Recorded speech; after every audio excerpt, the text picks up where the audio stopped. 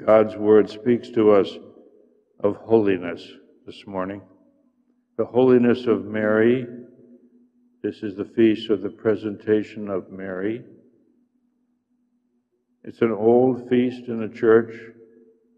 We don't have any record of it in the Holy Scriptures, but it is attested to in some old writings, one called the Proto-Evangelium of St. James.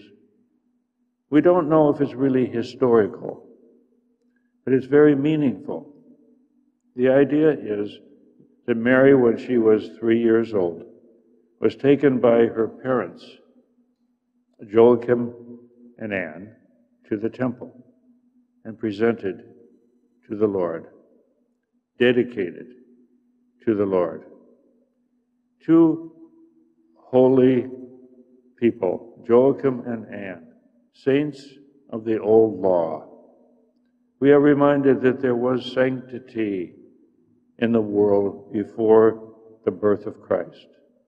There was the old law, the Old Testament, which God had given to the nation Israel to be a preparation for the New Testament, the new law.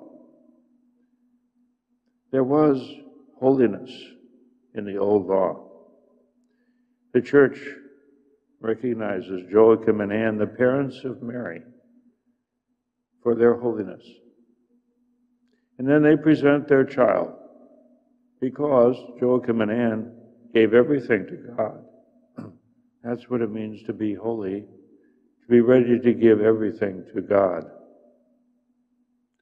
We see another holy person in the gospel reading. Again, this is a person who did not have the benefits of knowing Jesus. This is an old widow. This is a true person. We don't even know her name. It isn't given. She's simply a poor, old Jewish widow. And Jesus sees her putting in 2 small coins into the temple treasury. And Jesus is amazed at the love of this woman. We realize that she put in all her money. She didn't have anything left. She put in her whole possession. And Jesus marveled at the holiness of this woman. Such love for God. And she was a lady of the Old Testament.